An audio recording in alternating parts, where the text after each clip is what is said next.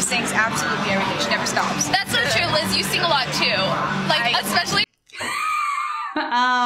Yeah, no, I know how the clip ends. I think we all sing. Correct. Yeah, that's naughty of you guys. Naughty pie! But you know what? I think it's become a really positive and iconic sound. And we did all sing. Very cute. Hey, I'm Liz Gillies, and I'm playing How Online Are You with Betches.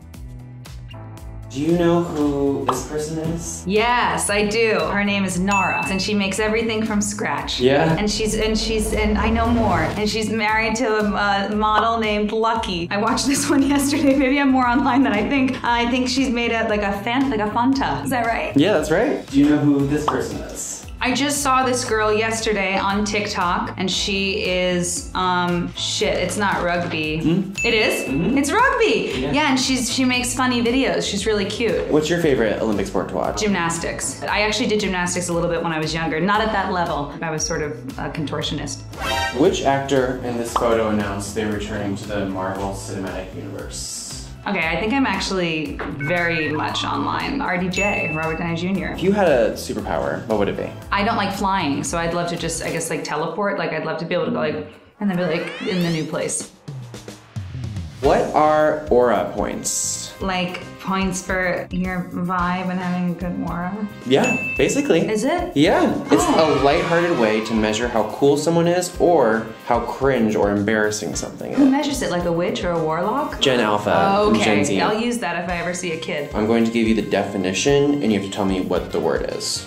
Okay. So first we're gonna do a gentle touch or hit to the head or nose of a person or animal to show affection or as a joke. A boop. I know that because I have dogs.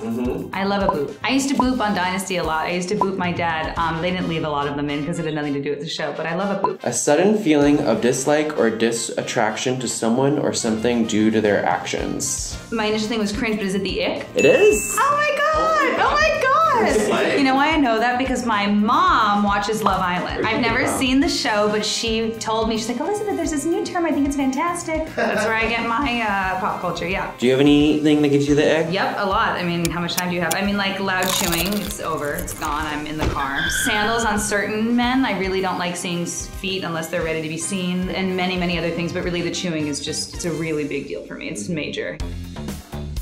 Which rapper is an Olympic correspondent and carried the Olympic torch at the opening ceremony? No. Snoop Dogg. Amazing. I missed it, and I love him, so that's sad. I used to see him every time I got to any lot in LA. It was almost like serendipitous. What did Ballerina Farm want for her birthday versus what did her husband get her? This is really interesting, and it makes me think we're all intertwined with our phones, because this is, again, a lore that I'm unfamiliar with. Yet, this morning, I watched this whole thing where she got either a hat or an apron or something, and I read a comment saying she wanted to go on a trip to, was it Greece or something? Yes.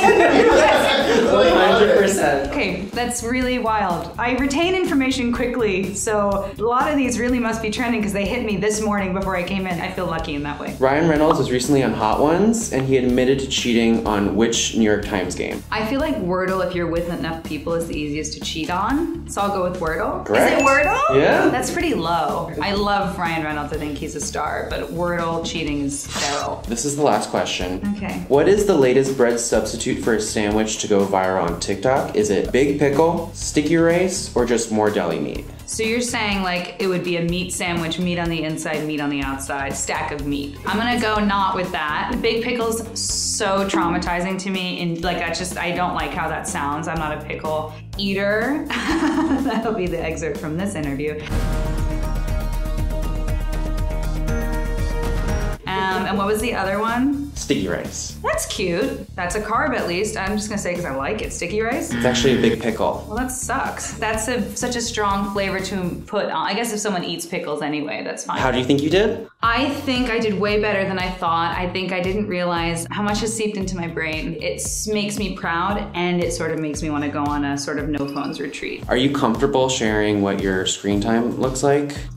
I'll look. So listen, it's not great. Screen time could be anything though, right? Yeah. Emailing, all of it. like an adult, buying beautiful ceramic pots and terracotta pots for planting, and buying seeds to grow vegetables, stuff like that. In that case, 5 hours, 23 minutes, up 176% from last week. What happened last week? Well, I was at the beach. We should all go to the beach.